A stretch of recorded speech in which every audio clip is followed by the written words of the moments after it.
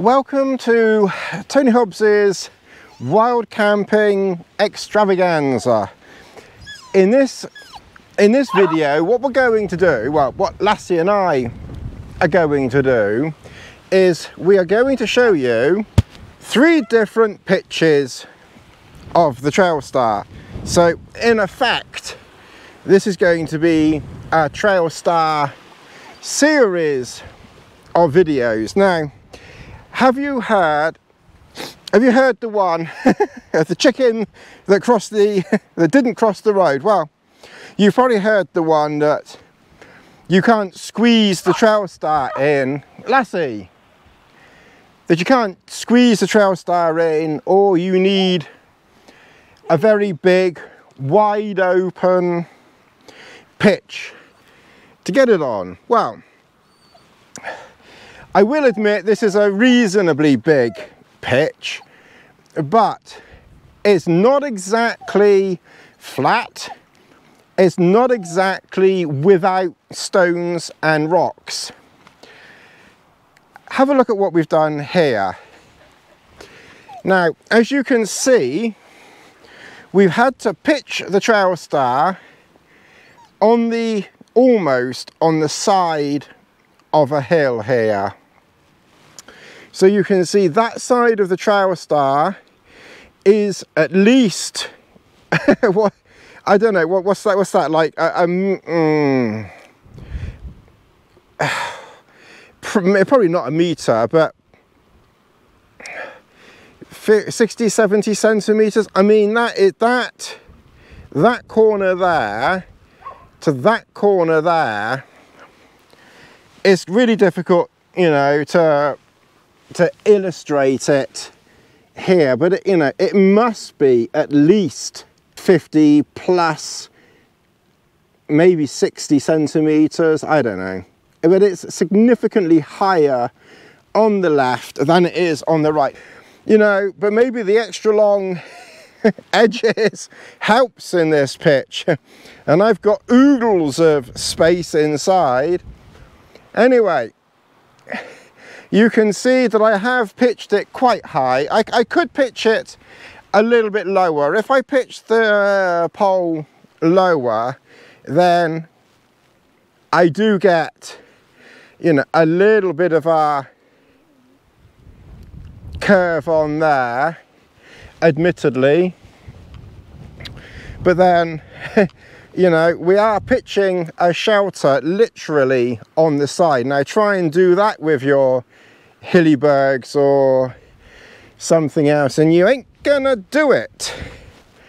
So we've got the back and these sides quite low to the ground, not flush. I could probably get that one lower to the ground by moving it in a little bit, but we'll kind of hope that that's enough there. I did see another video on the Trailstar. I don't know what it is with some people, and they said that they don't use these mid-hem tie-outs. Now, but I can't imagine not using them, you know, to be honest. I think they're an integral part of pitching the Trailstar. I mean, you know, you might get away without using them, but as you can see, to get the pitch on the side of this hill here, I've used that one down there to get that lower to the ground. I've deliberately kept this one quite long to give height here. I like to use my guy lines, you know, some are like long because this is downwind here. We all like a bit of downwind.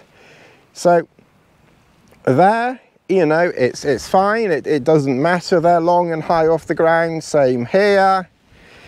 The ones at the back, you know, I've tried to get, you know, closer to the ground because obviously the wind is coming from that direction. Now I've not got it, you know, absolutely drum tight.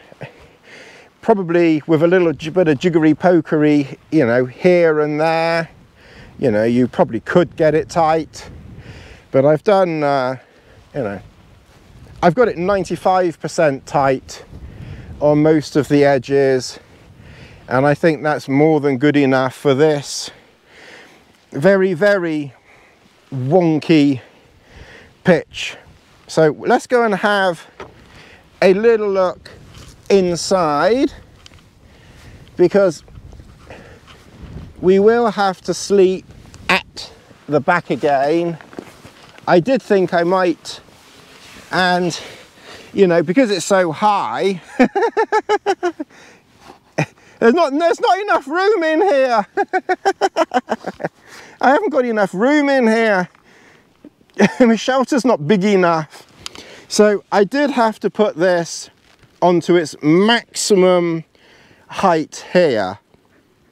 So this this pole here is probably at least 1.3 meters. The reason why I had to go extra long was basically so that I could get the angle for that one over there. If I'd have gone too low, then I probably wouldn't have got that angle there. So that's why, you know, I went very long here. And I will almost certainly have to sleep at the back. I won't be able to sleep, you know, there with those stones there. So, you know, we've got the Lake District joining us. You know, we're never greedy on this channel. We never want to have just grass inside our shelters. We're always more than happy, you know, to bring in some of the outside with us. So I didn't bring the ground sheet. I brought the bivvy, so we'll kind of see how that goes, because I've had a few, well, I think one person asked if a bivvy will go in here, and I saw actually someone posted, ooh, I can actually get out of here without udifying myself. And for the next night, we've got a completely different pitch. I just wanted to look around this area. It's quite windy on that side of the ridge line, because the wind is coming in this direction, but just down here it's quite sheltered. And I was just looking around, as one does, and I spotted this reasonably flat space here. Now again, you know, it's not perfect. I'll take you around, but I have had to pitch over rocks here. So again, if people are concerned about pitching over rocks, well, there you see, you can pitch over rocks in there.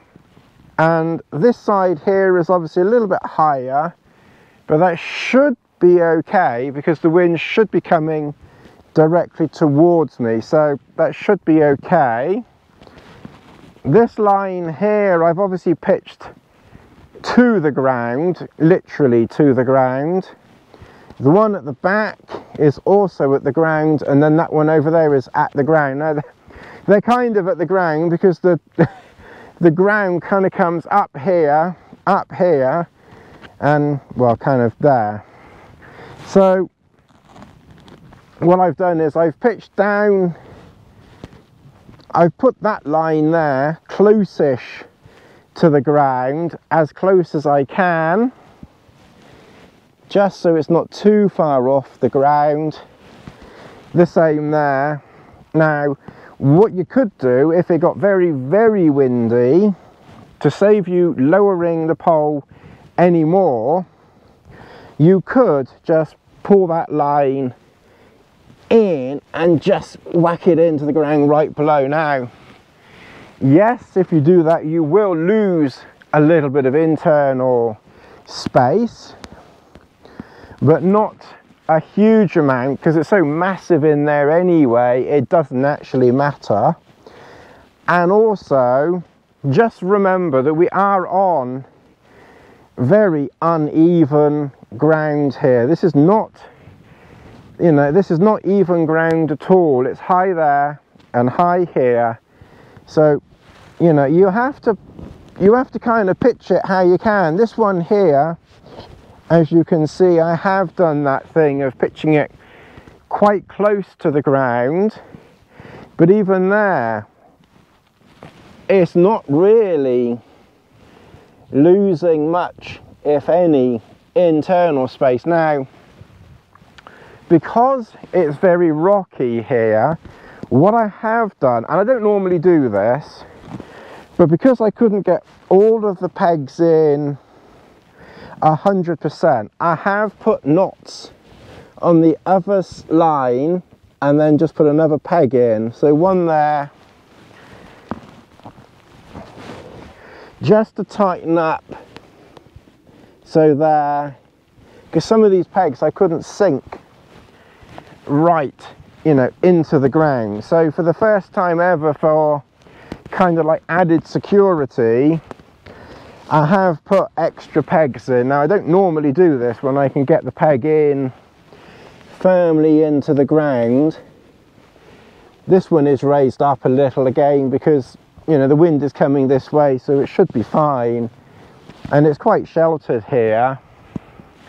Now my line coming off the Trailstar here, as you will see, I've got one coming off just to the left because that was kind of just the most convenient place to put it. But again, that peg isn't in the ground, you know, 100%. It's about 90% in. So I've run another line down into there.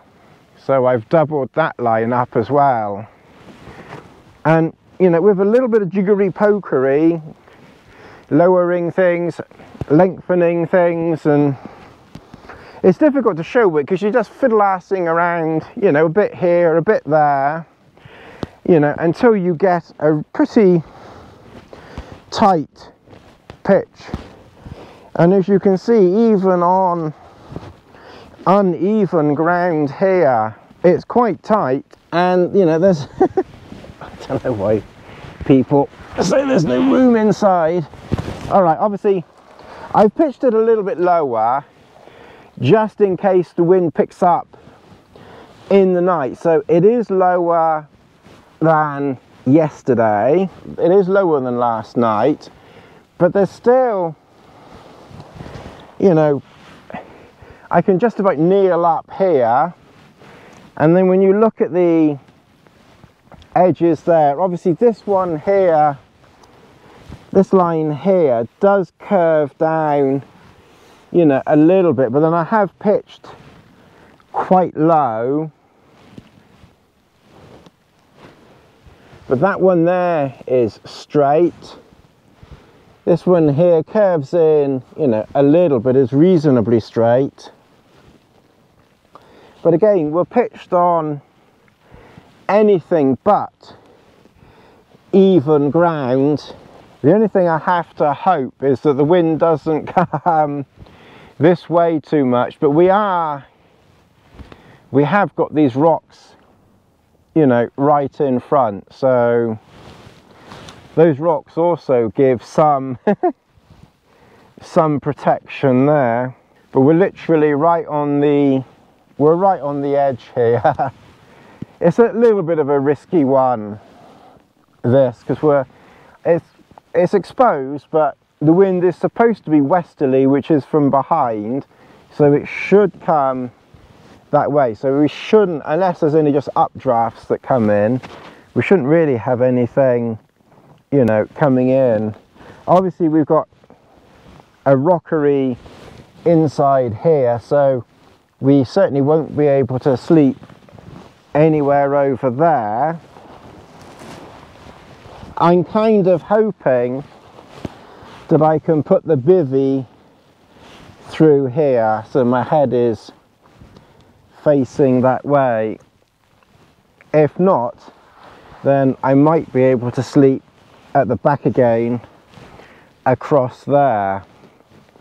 So once again, I have, you know, two options as to how to set, as to how to put the bivvy in here, and and how to sleep with it. So I'll have a look at that later on. So it's coming up to 6 o'clock. So this is my second pitch, as it were, and I can still go back, Lassie, and I can still just about crawl out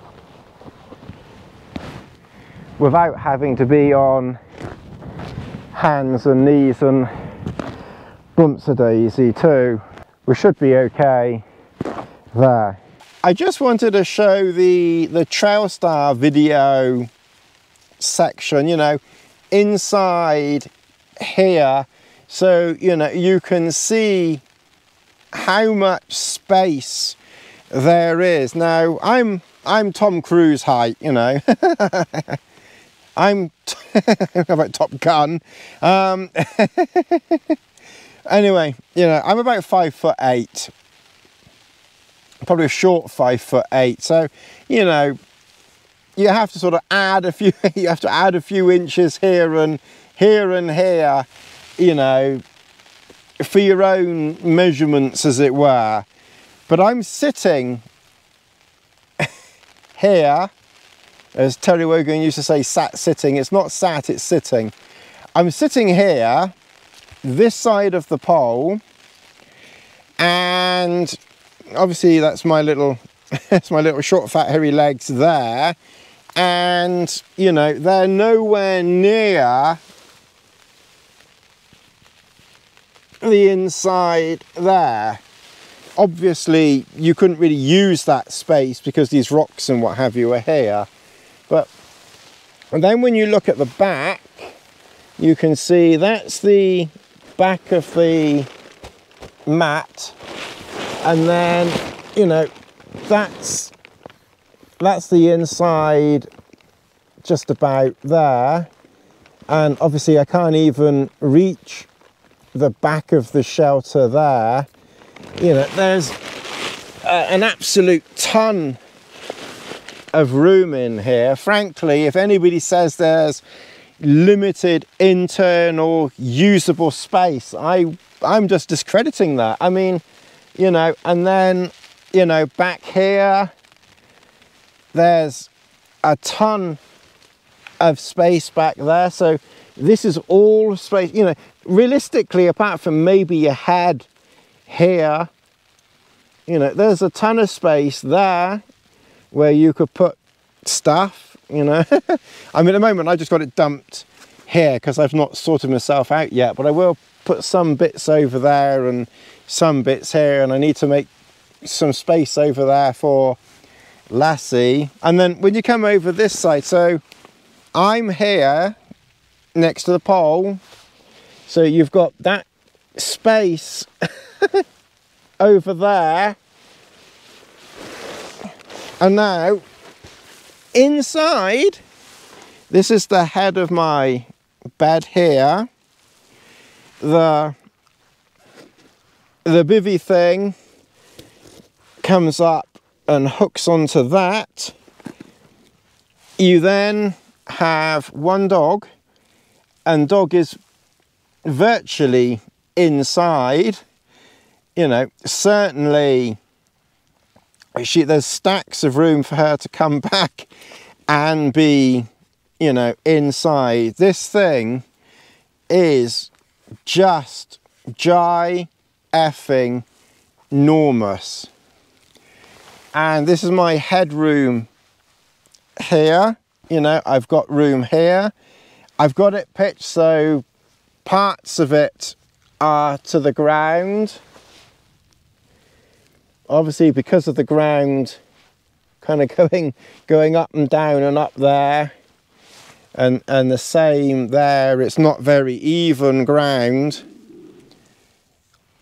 And obviously this side here I've pitched quite low. The door, the door's not very low, but then because the wind is coming from behind and kind of that side, I tend to favour pitching the back and the sides close to the ground, And then I tend to let the door, you know, be higher, and then you've got more space, you know, to get out. Yes, you could lower the door down, but why lower it if it's not really necessary? You will easily get, okay, on this pitch here, you won't get two people in unless it's a child or something. You won't get two in here because the rocks, you know, are in the way. So yeah, you know, on this pitch you wouldn't realistically get two people in. But you know, generally speaking, this new Trailstar, it really is significantly bigger than the old one. It really does seem to have a lot more internal space for where you could put a second person and have, you know, a lot more room for your kit. It's extraordinary how much room there is. I mean, that's my pack. That's a full length pack there. You know, that's the MLD Exodus pack, and it's well inside there. It's not even touching the pole here. You know, I don't know how long that is, but you know, you can see. You know, and Lassie is literally inside the doorway, easily inside the doorway there. I don't think I've ever been inside a Trailstar. This is massive, because normally when I put the ground sheet inside certainly inside the Cuban Trailstar is much smaller inside, because when I put the ground sheet in the Cuban Trailstar, the ground sheet literally, you know, it doesn't go to the door, but it's not a million miles away from the door. I'll have to put that ground sheet in here sometime. I didn't bring it with me, but this thing is just, it's huge. Anyway, you've probably all turned off and bored by now. End of Trailstar video for today. Okay, well, unfortunately, once again, my microphone failed. I don't know why. So we will ad lib. So we're basically going to ad lib now. Do the best you can to follow. I'm here demonstrating the wind direction is coming from this back side. I've pitched it very low. This is about 1 meter, 1 meter 10. And of course, as usual, it's not on the flattest of ground, but it's relatively flat. I've got the sides and the back very, very low. Of course, if you can lip read, you can tell me in the comments below what I am saying. So now we come back to the side here, and again, as usual, and on this occasion I've managed to pitch the front quite low, that middle section, because of the very rough ground and because this is downwind there, I've pitched that side higher. The pegs here were very, very difficult to get into the ground, so I do a bit later on put some rocks on top of the pegs. I had to hammer the pegs in, and I've put again 2 lines on the front pole. Now the other thing that I am mentioning here is to get the back very, very tight, but not moving the back peg. I put the back peg in exactly where I wanted it to be to get the pitch how I wanted, and then I pull the front guy line, that one next to the pole, tight. I'm here showing you that these on all 5 edges can be used for additional guy lines with bungee cord attached. Realistically, you won't need to use these very often, if at all. I mean, maybe like if it's incredibly strong wind you know, it might give some additional support, but it will be quite limited because you're having to use bungee cord on them, so you don't put pressure on those side panels, because of course it's the side panels bowing in and out which gives it its strength. So, you know, don't put you know, a solid guy line directly, you know, on those lines, on those rings. Inside, even at this low pitch, I still have quite a reasonable amount of space in here. Again, please leave in the comments below. If you're lip reading, tell me what I'm saying.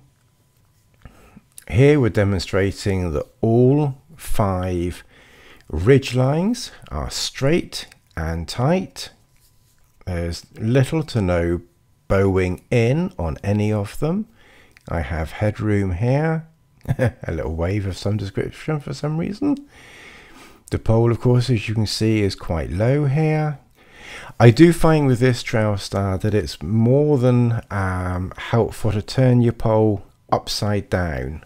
Maybe that one's bowing in just a little bit, but again, it is a very, very low pitch. As you can quite clearly see, there is an absolute ton of room in here. Okay, so what I'm showing you here is that I have used here 2 clips, bungee cord, and then a solid line down to a peg, and I've not pulled it tight. It's not pulling the material out of shape at all. It just supports it there, and then you just go down to 1 peg down there. And then on this line I've used one of those plastic grippy things, which you can see here. Again, like I said, I think realistically, you know, these lines probably are not going to do a massive amount, and you wouldn't need to put it no, on an upwind, as it were, panel, and I would only really consider it in very, very strong wind. We're just simply doing it here just to, you know, illustrate its possibilities to you.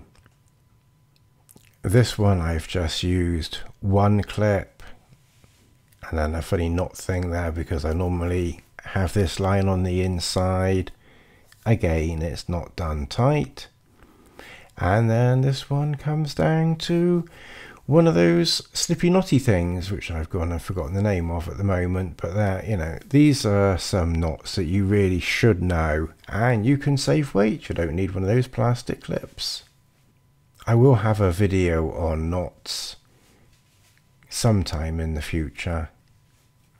Again, you can see here that I have pitched this point here and the one just round the corner there on the right very, very close to the ground. So again, you lose, you know, maybe 1 millimeter, you know, of internal space, but it's, you know, it's such a small amount that you're losing that it simply doesn't matter.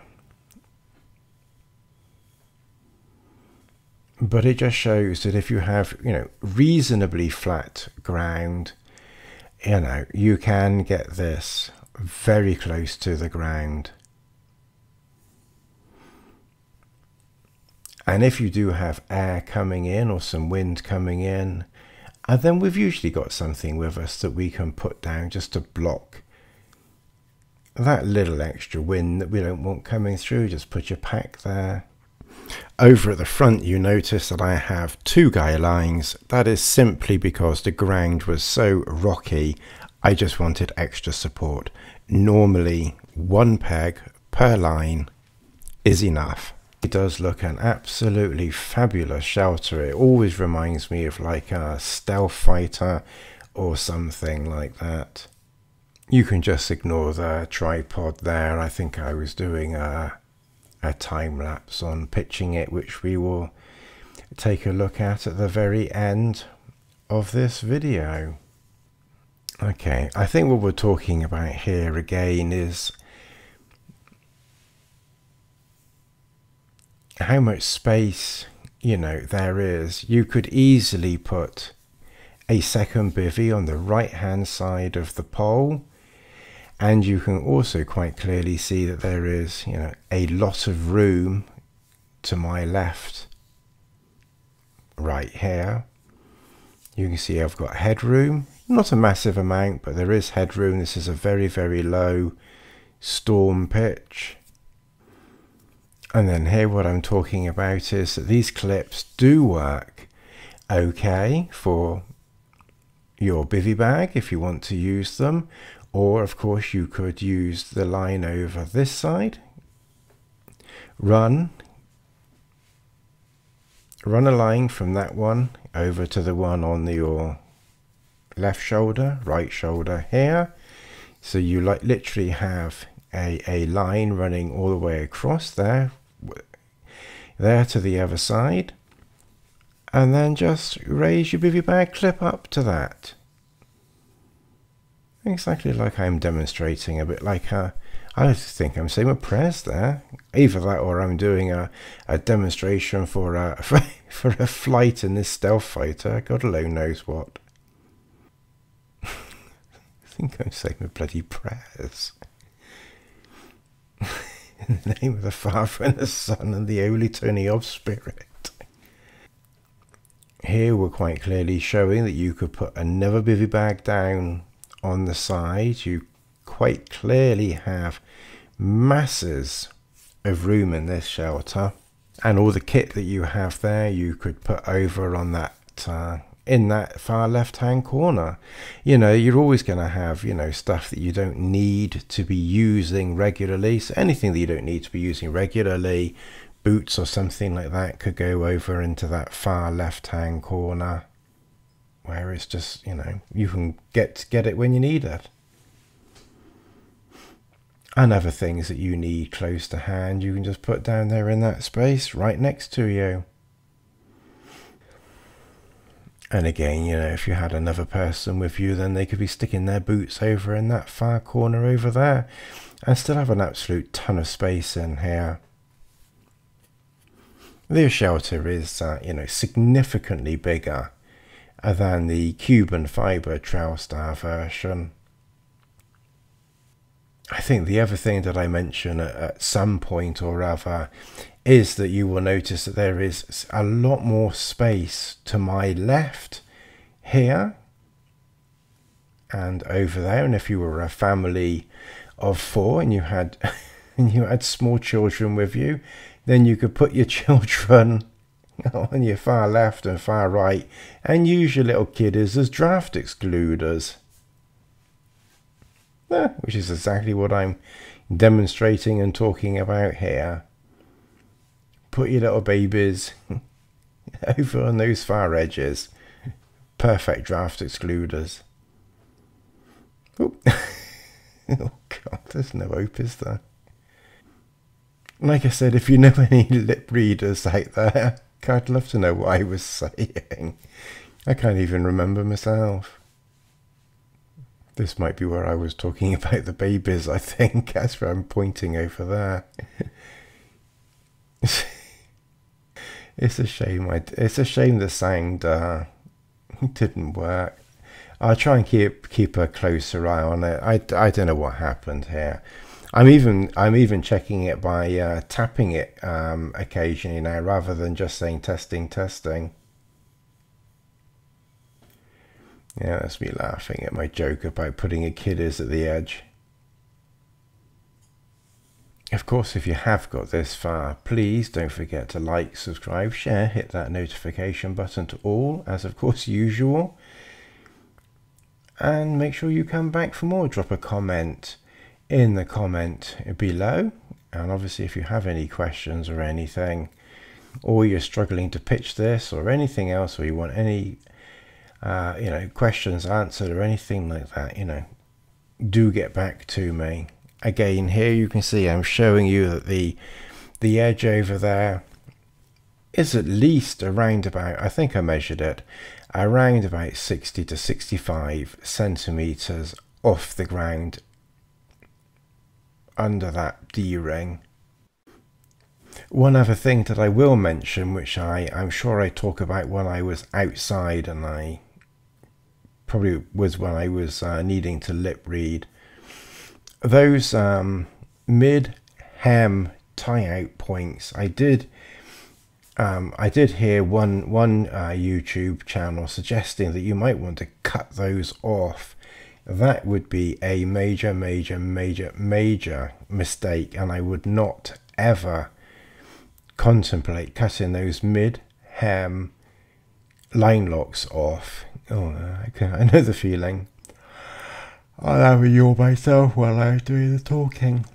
Because basically, of course, if the wind changes direction and it starts to come in that door, which of course it did, check out my video last October in the Lake District, funnily enough, then of course you want to have the immediate ability not to have to change the entire shelter, but simply to move the door to one of those side line locks. So don't cut those off. And then here, just very briefly, I'm demonstrating, attempting to demonstrate by the looks of it, you know, that you have quite a lot of room in that bivvy bag attached. Okay, so here we're doing a speed setup of the new Sil Nylon Trailstar. This one is of course slightly longer on the hem all the way around. It was very rocky here. It was really difficult to get these pegs in.